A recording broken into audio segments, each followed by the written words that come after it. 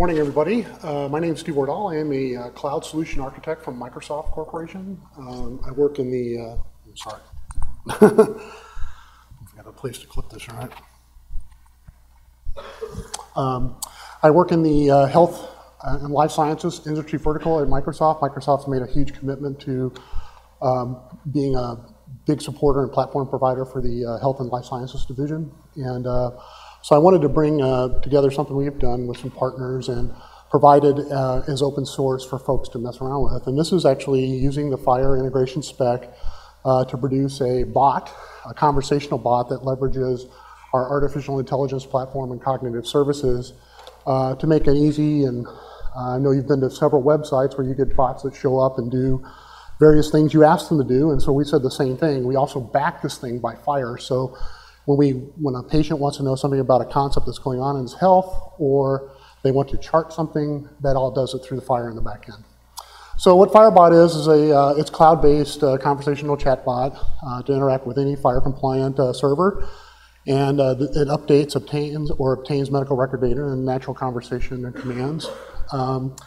It's comprised of some network of services we have running on Azure. Glad to see other folks who are seeing how Azure is a first-class citizen for FHIR. We have an STU3 compliant FHIR server that's hosted and backed again by Azure Cosmos DB, and I know I've had a presentation before me talking about this. This is our document database and our graph API database, NoSQL, highly scalable, geo-replicated across the world if you would like that, and it gives you a great platform to build FHIR on as well. It uses our cognitive services platform, which is again our AI play that's going in, and one of it is our bot framework, which is a framework that allows you to code conversational chatbots like this, and also provide secure channels to deliver those. So you code once, and the channels just get plugged in. So in this case, there's an embedded web channel. You can have Skype for Business, Twilio, Facebook Messenger. All those things are available as channels, and basically you code once the code in the bot framework, and then it can deliver that code in any of those channels by simply configuring it.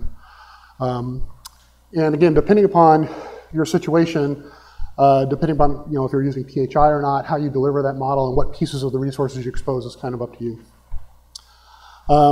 We also have a secure Skype and Skype for Business web channel, which I can't demo here.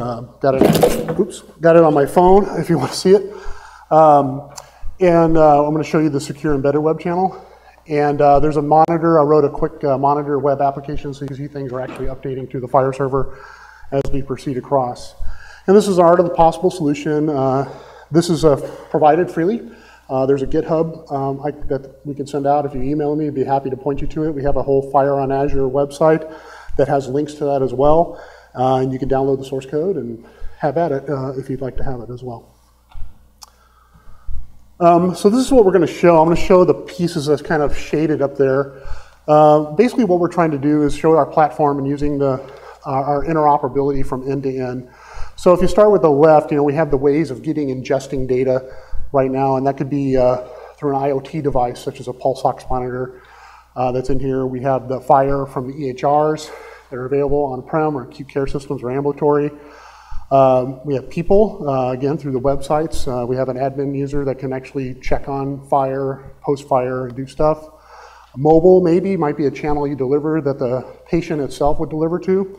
And what this is supposed to show is, ingesting that data, going to a FHIR server, using our services, whether they're cognitive or not, landing it in Azure Cosmos DB, and then using our orchestration levels to actually store version history, and also land it in our data lake store as structured FHIR resources. That gives you the ability to run analytics, do visualization on it. Can't show all that, but we have this is actually a care continuum app where it actually does analytics on the FHIR resources and would feed that into our CRM application, which could follow up with the patient. So if you have a post-acute care problem and the patient is charting with FHIRBot that his blood glucose is elevated or blood pressure, he might be in imminent danger and needs to go to the hospital, we can send notifications to the mobile app or a triage center that can call them and say, hey, we noticed your blood pressure is getting high over time, and go on there. So this is the full demo. I'm just concentrating on that little yellow shaded area as we go through it. So without further ado.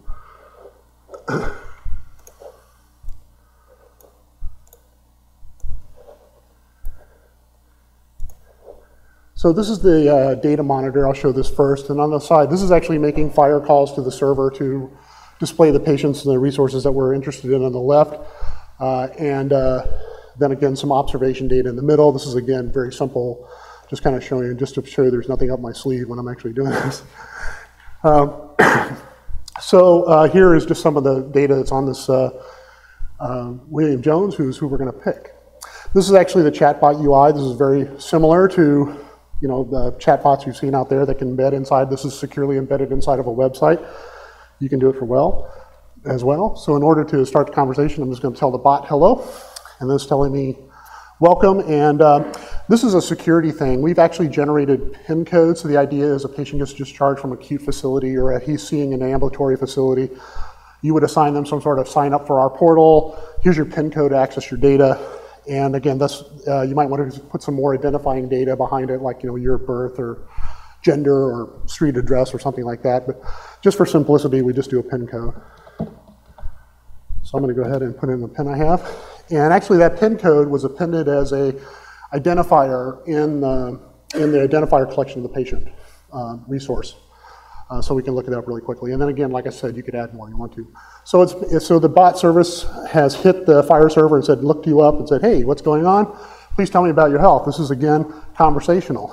So let's say you had a lab result done, and you're just wondering, what was that lab result like? What was my A1C, for example? And you could type that query in, and he'll go out there. In this case, this is again showing some of the intelligence and intent services. It figured out the intent is you want to see your A1C. Well, it didn't find any A1C resources and observations, but it did find glucose. So it said it just estimated based upon all the glucose resources for that patient what your average A1C is running and presented it back. And likewise, since we're sitting here on A1C, I can actually update that. So I could say my blood glucose is 77, for example. And now that actually is not only not looking up, but actually charted that back in and updated my A1C as I went on there. And if you go over here, you'll see that the glucose just charted down here as well from the FHIR monitor. So that actually updated the FHIR server and went in as well. It knows a lot of things about health. So you can say like my pulse is 88, for example, and it'll chart a pulse. So now it's recorded my pulse, and if I go back over here, you kind of get the idea that when it refreshes here, you'll see that pulse show up here at the end. There it is. So let's translate it into a heart rate resource and come over here. The other things you can do are, again, to show some of the intelligence, like, what is your care plan? Now, this is the formal way of asking it, like, what is my plan of care? And then this goes and aggregates, the care plan resource that's out there and kind of displays what the current care plan is for you that's documented inside the FHIR server. But using that same intelligence, I can determine another intent. I could say, maybe I might not know what a plan of care is, but I might know what's going on. So I can say, what symptoms would I be? So again, conversational. So again, will point back to that same care plan resource because it knows at the bottom is things, there's a, what I should be looking out for. So it's actually taken the natural language and figured out that, hey, this relates, the best way to answer this is the care plan resource that goes on there. And again, that's using our language understanding and intelligence service. That's actually backed by our, cognitive services up there. Really cool stuff, and it's open source. You can see how it works. You go in there, not enough time to go through it. Another thing you do is maybe something not so PHI-y, like maybe you want to drive appointments or schedules to some of your physicians. You can say, show me doctors in Nashville, for example. And this will go out and use the practitioner resources inside of the server and come up with resources. If they have attached to it websites, again, like how to get to it. First we bring up Bing Maps, of course, awesome map. And The other one is maybe scheduling. So maybe they provide, and again, these are URLs that are provided inside the practitioner resource to his website. And this goes to health grades because they use health grades to do their online scheduling. That's out there as well. And what's really happening behind the scenes is pretty cool. Not only updating the FHIR server, but we're actually landing this stuff, like I mentioned, in a data lake. And it's landed as raw FHIR. And our analytics pick up on that. One of the workloads we have firing on that in our orchestration using our serverless functions and logic apps is to pick that resource up. And when it lands for history in the FHIR server, we also pick that up and de-identify it. So we apply safe harbor rules to the resource and then log that in a separate database. And we can make that database available for education and research and generic analytics that go on as well. We go there. So that's another thing it's doing that's pretty sharp behind it. And that's kind of it. I guess I'll be the guy to help you catch up to that because I didn't have much of that. And that's it. Hope you guys like it.